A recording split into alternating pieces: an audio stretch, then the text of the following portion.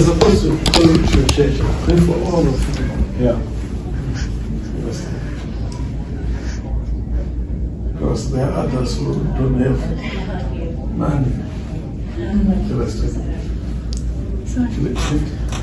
Exactly, that's why. I don't worry. Let me pray for you. Go and pray for them. You lift up your hands. I thank you for brother and his wife.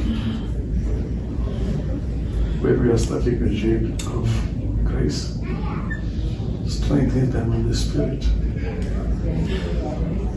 Lord, do it today. Hey, Lord, do it today. Lord, to his wife.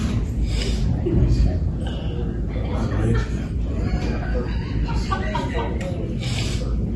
You them with our portion of your spirit.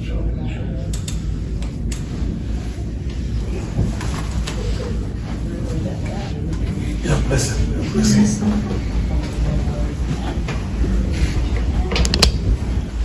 Bless him. Bless him. Yes.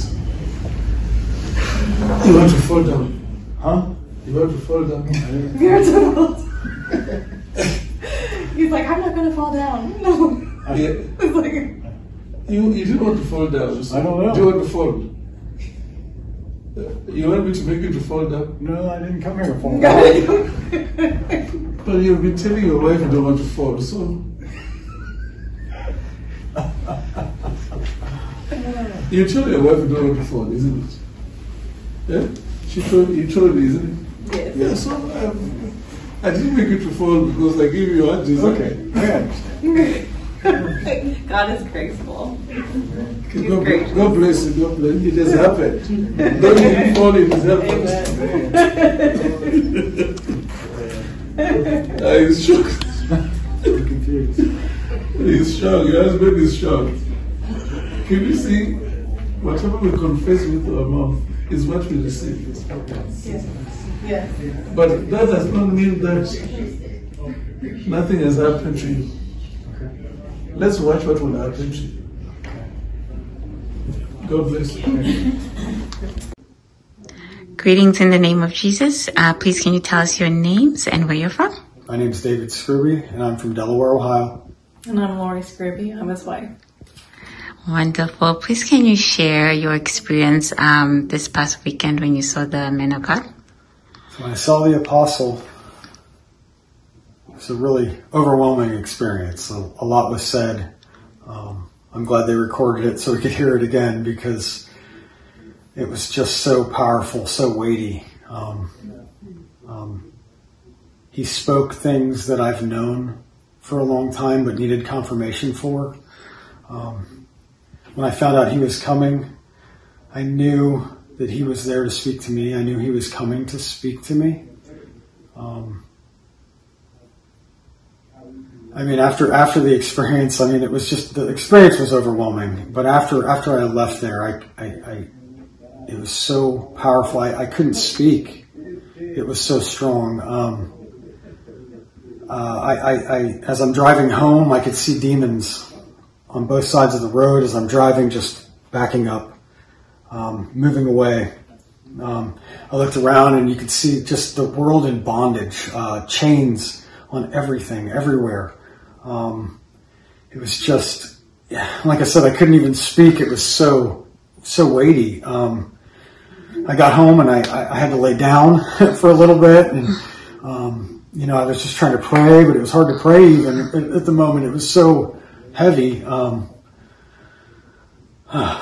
It's still hard to fully comprehend. I've been in my word, just trying to, I had visions. I've had hundreds and hundreds of visions rolling through my head, powerful visions of speaking and some people listening, some not. People angry at me, some just floored by God's words. And that's just a little bit of it. I don't even know it all yet. God's still just running through my head with it, running through my spirit with it. I feel different. I don't feel the same. Amen.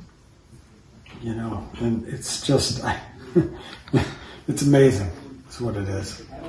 Amen. So witnessing what happened in that room with the apostle and hearing what he had to say about us and the anointing on us. He said that we would go all over the world, that we would lay hands on the sick, that we would be casting out demons, that we would be doing God's work wherever God sent us. And as he went to pray over my husband, he said what I already knew in my heart about my husband, that he was set apart and called to rise up against the spirit of Babylon. He said he was called to rise up against the spirit of Babylon. Only 2 in our nation would be called to rise up against that spirit of Babylon before the Antichrist comes to power. They will do this, and this will eventually bring about the coming of Jesus. So he said those 2 key things is rising up before, as God's final, call to the church, to call to those who have ears to hear. God in his mercy is sending my husband and another person to our nation to rise up against that spirit of Babylon. I was very just humbled to be in that room and to know that that's my husband, that God's calling to do this. And we just ask for prayers. Yes. Prayers, strength, prayers of strength. There are no words that can quite cover it, but if you have the ability to see the apostle or the prophet, they are true men of God, and they are not fake. And only those who are truly called by the Holy Spirit will know that this is true and will know that what they speak comes from God. Those who are not in spirit will not understand why we should go and meet with these men. But those who are in Holy Spirit will be called to these men. I truly believe that. Amen. Thank you. Thank you.